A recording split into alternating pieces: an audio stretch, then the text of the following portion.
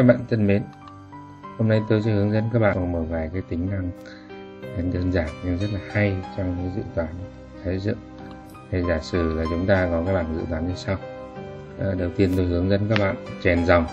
Giả sử như các bạn đang tính toán như này và có cái sự thay đổi thiết kế, hoặc là bạn phát hiện ra là mình thiếu số liệu, thì cái việc chèn dòng rất là đơn giản. Bạn chỉ việc kích cái số hiệu của dòng và kích phải và chọn insert.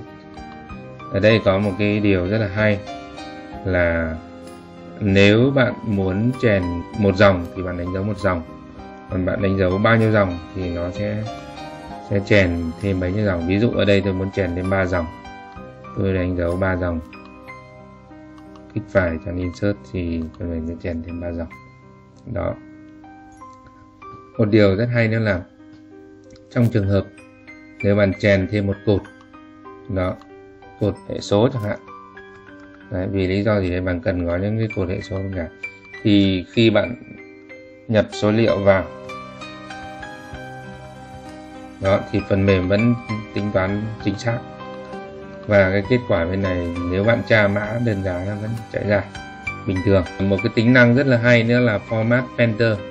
Các bạn thấy là cái ô đơn vị này là nó được trộn là 2 ô. Cái ô hệ số này nó đang bị phân tách, nó chưa được trộn ô, thì có một cái tính năng filter rất là hay.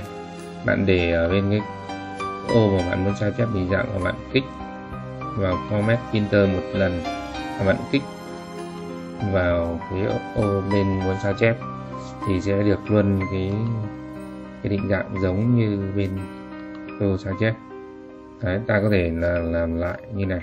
Giả sử cái ô này của bạn màu nền là màu nâu đi, và chữ gọi màu đỏ. Thế bây giờ bạn vừa muốn sao chép cái định dạng là nền màu nâu, chữ màu đỏ, và ô được trộn ô sang bên cái ô hệ số này, thì chúng ta chỉ việc kích một lần nếu bạn muốn sao chép một lần. Còn nếu bạn kích đúp thì bạn có thể sao chép nhiều lần. Đây ta ví dụ ta kích đúp, sau đó ta lần lượt đưa sang các ô bên kia. Đó, thì cái tính năng format filter này nó rất là hay, nó khá giống với cái AutoCAD và có cái lệnh map property. Trong cái quá trình in ấn thì các bạn có thể là kéo các cái sheet về cạnh nhau. Đó, trong phần mềm dự đoán đây các bạn có thể kéo các cái sheet, thả các cái sheet vào nằm cạnh nhau để các bạn in ấn. Và nó có một cái điều thú vị là nếu các bạn thả các cái sheet vào cạnh nhau mà các bạn giữ vào cái phím Shift mà bạn kích vào sheet đầu tiên, sau đó bạn giữ Shift và bạn kích vào cái sheet cuối cùng, thì những cái sheet ở trong vùng đó sẽ được group. Và khi đó thì nếu bạn in ra thì cái số trang được đánh liên hoàn rất là đẹp. Ví dụ ở đây là số trang đầu tiên là 1, thì từ trang số 2, thứ 3 từ trở đi, cái số trang được đánh liên hoàn theo cái định dạng rất là đẹp. Ở bên phía bên trái này có cái nút để mà di chuyển các cái sheet. Đây, có cái nút bạn bấm đây thì nó di chuyển về sheet đầu bên trái, và bấm vào đây thì di chuyển về bên phải. Bạn bấm từng cái nút này thì nó dịch sang từng sheet một. Phần phía bên con chạy, phía bên trái và bên phải này, thì các bạn có thể là kích vào để mà dịch bằng tính bên trái sang phải. Cái trường hợp ở đây, ví dụ như bảng giá vật liệu hiện trường nếu mà nó dài và các bạn muốn là so sánh cái giá gốc, giá mua bán này để nhập giá cho nó tiện, để cái mắt của bạn đỡ phải di chuyển nhiều, thì bạn có thể là chia đôi màn hình ra. Đây bạn nhìn thấy có một cái vạch kẻ nhỏ ở đây, bạn chia đôi màn hình ra và bạn cuộn cái giá gốc vào nằm bên cạnh cái tên. Và trường hợp là nếu mà bảng vật liệu nó dài thì bạn nhìn tên đây và bạn nhập cái giá gốc vào cái cột này rất là dễ dàng. Nên trong trường hợp bạn muốn cố định cái tiêu đề này và để xem cái nội dung bên dưới, nên ví dụ chúng ta khuất đi như này thì rất là khó xem đây là cột này là cột gì, sợ nhập nó sai. Chúng ta để cái cột cái dòng tiêu đề này nó lên trên, và chúng ta kéo cái thanh ngăn này xuống đây, và bây giờ các bạn có thể cuộn ở bên dưới để nhập giá. Các bạn có thể cuộn bên dưới để nhập giá thoải mái trong bên dưới mà rất là tiện lợi. Thì khi các bạn muốn để phần mềm trở lại bình thường thì các bạn hãy kích đúp vào. Một cái điều rất là hay nữa là nếu mà cái bảng của các bạn mà quá dài, các bạn đừng dùng cái hòn bi chuột để lăn. Nếu mà nó dài quá mà các bạn kích cái con chạy ở đây và các bạn kéo xuống tận dưới thì là nó chạy xuống tận cuối bảng, và các bạn kéo nó lên thì di chuyển như này thì nó chạy rất là nhanh.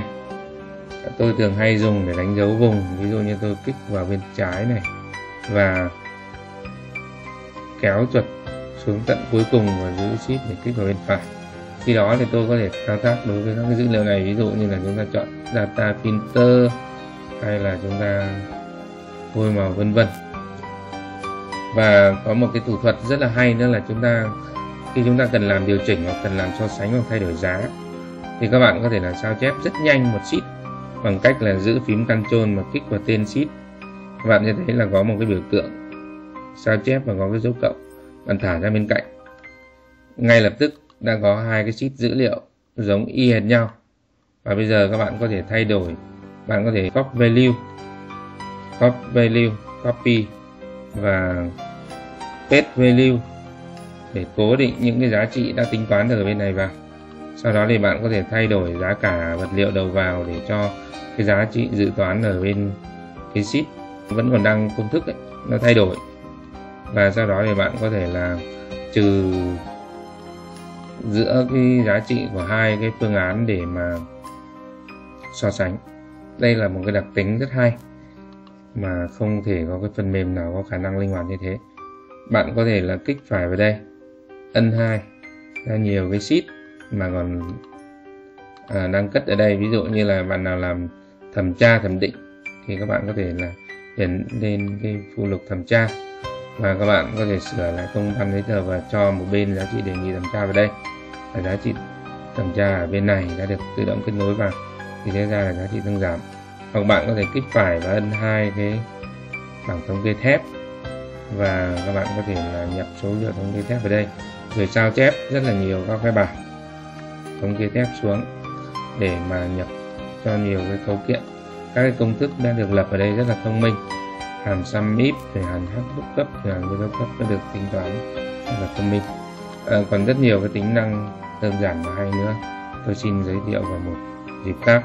Các bạn chú ý theo dõi và luôn luôn ủng hộ cho phần mềm dự đoán giá xây dựng. Xin chào các bạn và hẹn gặp lại các bạn trong các bài học sau.